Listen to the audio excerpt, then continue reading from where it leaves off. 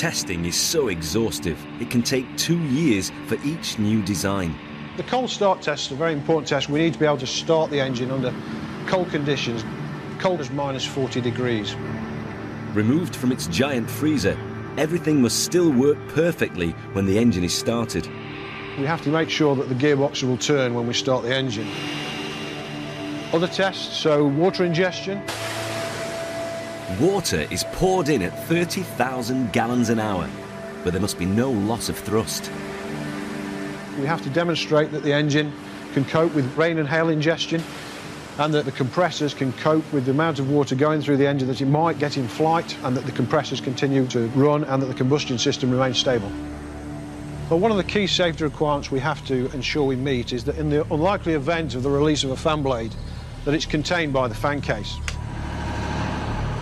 Well, it's an absolutely key test in that we need to make sure that there's no chance of the fan blade escaping. On the test, there's an explosive detonation which releases the blade from the disc at max takeoff speed and fires it into the fan case. When this event happens, the energy that's generated by the blade coming off is about the equivalent of a 1-ton car being dropped off a 200-foot cliff.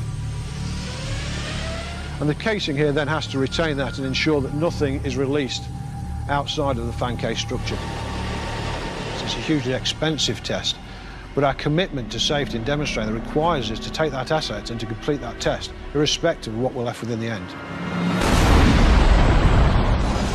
The engine is destroyed. Although it's contained the blade and run down safely, the components that are in that engine will not be used again. Effectively, that engine is then written off.